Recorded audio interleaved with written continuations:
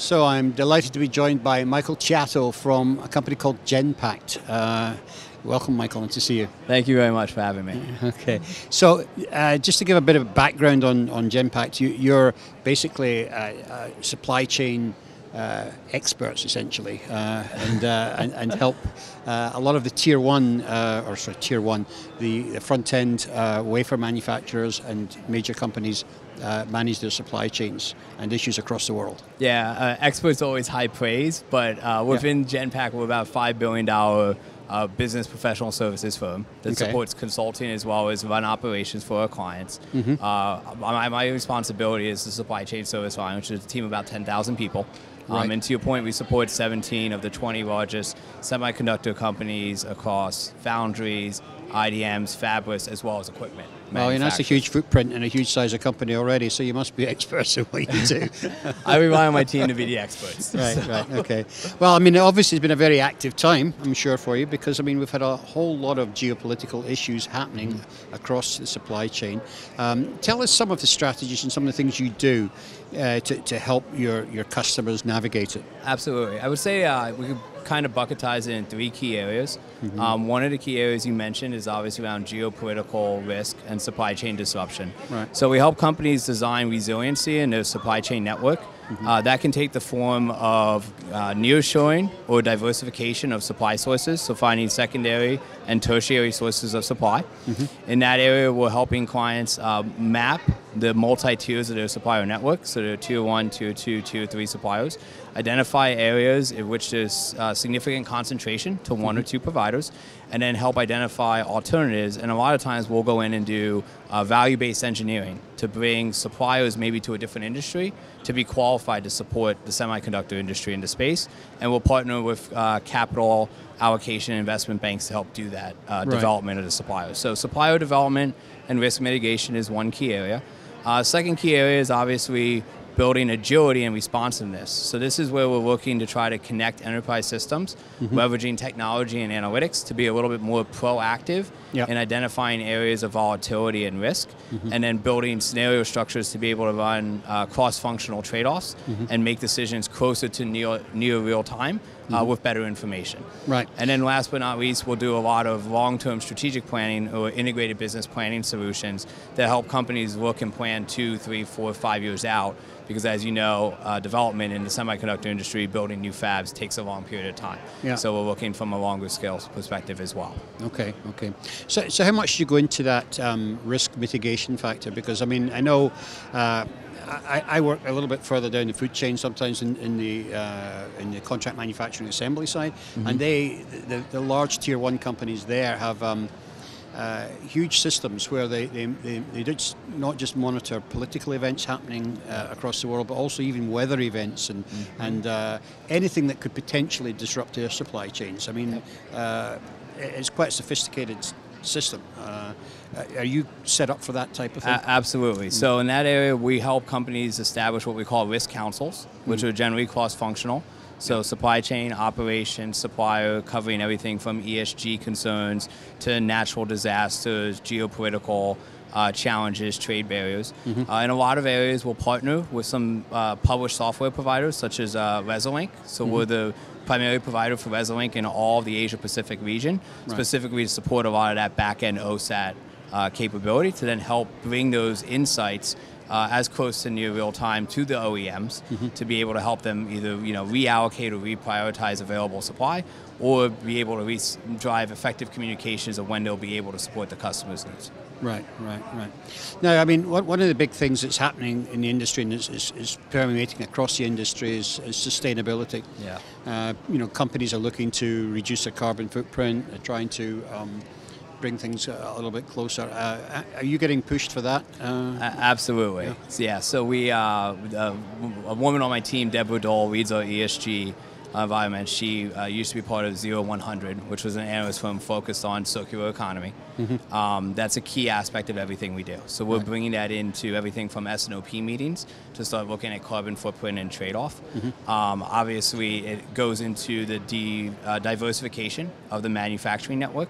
So some of the geopolitical tensions have heated up and companies had to diversify from any reliance on the PRC, People's Republic of China. One of the things as we've identified different manufacturing designs has been also looking at the sustainability from a logistics standpoint, from an infrastructure standpoint, reusable water as an example because of the amount of water that's consumed in the semiconductor manufacturing process. So those are key areas that we work both of our clients as well with several governments who have made an effort to either enter or expand their footprint in the semiconductor industry and how they drive funding and support for multinational and small companies or small medium enterprises inside of that region. Yeah, that's an interesting area you mentioned. One of my earlier interviews today, we were talking about some of the large Taiwanese companies that are looking to relocate down into, or not relocate, that's not true, but actually open up other factories. Geographically diversify. Okay. Anyway, I only know it because I live in it. I know. But one of the key concerns is they're looking for places that got obviously copious water supply and that sort of thing. And they've been looking at the southern tips of Mexico where there seems to be a lot of water to be able to relocate down there. So it's an interesting area.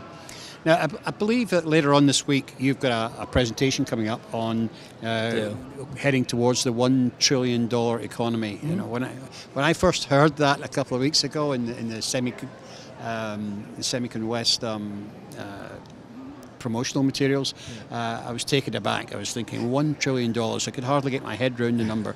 But I mean, you're doing a presentation on it, so explain to me how you're going to help, what the challenges are, and how you're going to help some of your customers to reach that. Yeah, I mean, obviously since COVID, the expansion and the growth of the semiconductor industry has been unprecedented. I know a lot of people like to blame the semiconductor industry and say supply chains failed due to COVID.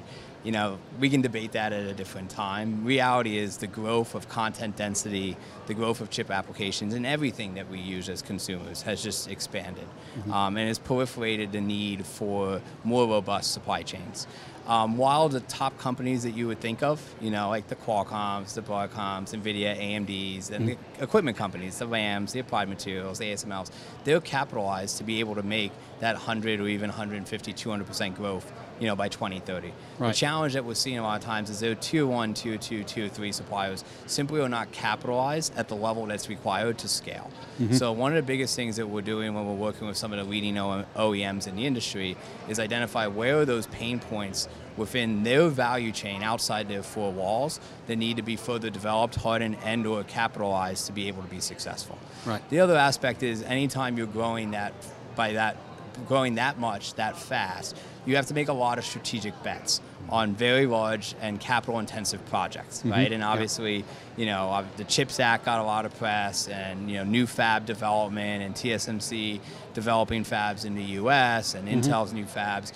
Those are 2-year projects, right? So a lot of our clients are leveraging us for assistance around the analytical aspect of when I'm making those bets, how do I make sure that 2 and 3 years ago, A, the bet was big enough, but B, it's also right size for the speed of the tech node innovation and new product development that's happening in the industry. Right. And you've got to look at that across the whole supply chain, though, not just necessarily the front end and even the back end semiconductor side. You've got to look across the assembly, the PCB, literally the whole supply chain. The whole supply chain. A lot of times started all the way back at the end customer, right? So looking at like some of the large cloud services providers, right, for data and storage, what does their growth strategy look like to be able to give an indication of what is the need for compute chips, as an example.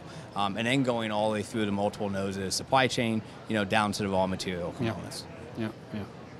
It's a huge challenge, and it's going to be certainly an interesting one. So it's a huge challenge, and the complexity of it, requires a different paradigm for operations, right? So a lot of companies, as they've gone fabless, right, or they've outsourced assembly and test, OSATs, as you mentioned earlier, they've assumed that that's a transactional relationship. I can issue a PO, and I receive product. What COVID has taught us is that that's not the reality. right? And one of the key things with regards to that is a change from a transactional-based relationship to a collaborative-based relationship. So we're seeing fabless companies now shadow planning yield and yield curves of the foundries. We're seeing them also shadow planning and orchestrating and prioritizing OSAT manufacturing capabilities. So the whole nature of the industry has to change. And some of the sub-industries, such as automotive, are further ahead because they felt a lot of the pain. But across all the different industries that the semiconductor companies support, there needs to be a shift from transactional orchestration into collaborative orchestration, which includes both data sharing as well as new governance and organizational design models. And you're going to sell all this to the bankers. Bankers play a key role in developing capitalized projects, as everybody is well aware of. Yeah, well, good luck with that.